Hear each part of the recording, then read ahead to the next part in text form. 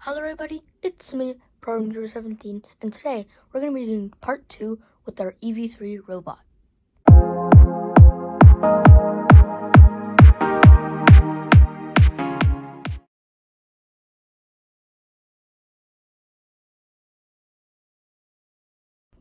Okay, so now let's see what we're going to be doing first. We're going to use this color sensor right there on the robot, right there, and we're going to make this thing move using a program, and we're going to try making it stop using the color sensor at that blue line right there. So now let's see how to code that. Okay, so the first thing we want to do to make this program is we want to go to the flow control and take out a loop. And this is because we want it to do something until it senses something. So we don't want this to be unlimited anymore. We want to change this and go to color sensor and go to color because we want it to sense color, not reflected light intensity or ambient light intensity. So let's press on color, and then I have my color sensor at port 2, so I'm going to put mine at port 2, and the color that we're looking for is blue. So let's put blue in and take the red out. And now, what do we want it to do for this time? So let's go back to action, and we want it to keep on moving forward until it does it, senses it. So let's get move steering, and let's put that in there. And my ports are B and C, so those are fine. And so now this should work.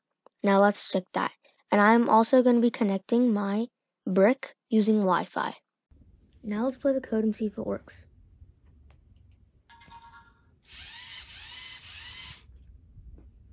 And yes, it did work.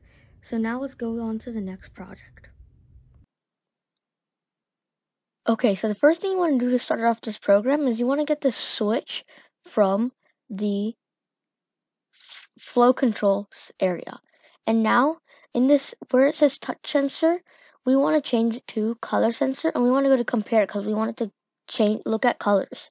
And we want to press color. And now it has it on red right now, but we want it to be on blue. So let's turn off red, and now it's on blue. So now what it's asking is, if it is on blue, what do I do? And it's asking, what we want it to do is we want it to make it move forward. So let's put that in there. And what if it's not on blue? What do we do then?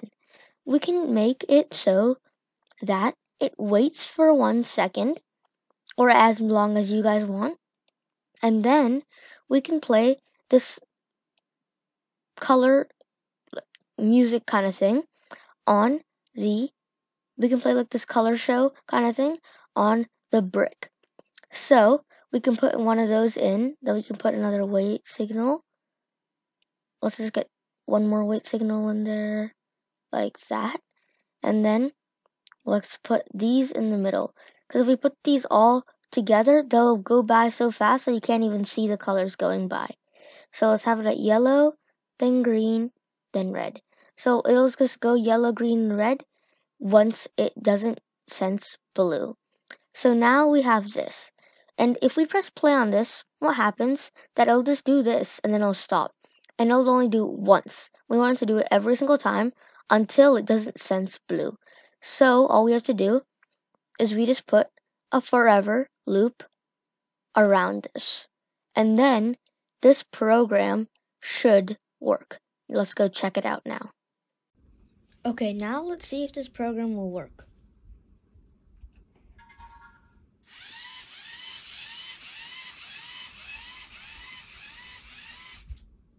And then let's see if it does the color pattern. And yes, it does. So I put that orange tape in the back so it completely senses a different color. And it did. So it stopped moving and it did the color thing. And now that was a success, and now we can move on to programming and working with the touch sensor. Okay, so we're only be doing one task for the touch sensor, and that task is we're gonna try making that touch sensor go around that box right there. So it's gonna go up to it, it's gonna go touch sensor it, it's gonna go touch it, and once it gets pushed in, it's gonna back up a little bit, turn around, go one way or the other, and then go up, and then turn in and cross that orange line. If it crosses that orange line, that means it is a success. So now, let's program this. Okay, so now we're going to see the program for the touch sensor. So in the before ones, I went through it with you guys, but this one I already made it because this one's a pretty big one. And I'm just going to show you guys each step now. So the first step, I use this loop, which has the touch sensor compare state. So you go into the touch sensor and you go to state. And then there's 3 different states. When the touch sensor is out, when it gets pressed in, or when it gets bumped. We want to keep it in pressed in. And we want it to move forward until it gets pressed in. And then what we want to do is we want to make this back up. And then I did it twice, so it's a good distance away. And then I want it to rotate. So we use this block, and it's a positive 75 and a negative 75 twice for it to rotate to the right. And then it moves forward on the right twice. Then it rotates again to the left this time, so it's lined up to the side of the box, the right side of the box. And then I played a leather loop, and it's 8 times. It moves forward 8 times on the side.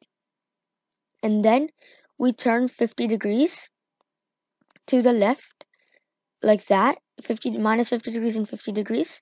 And we only do that once this time. Then we move forward twice again, like usual. Then we do the opposite, so it turns back the other way, lined up with the finish line. And then we cross the finish line with the front 2 moving forwards. So this is the whole code, and now I'm going to show you guys the robot in action going around the box. Okay, now let's see this robot in action.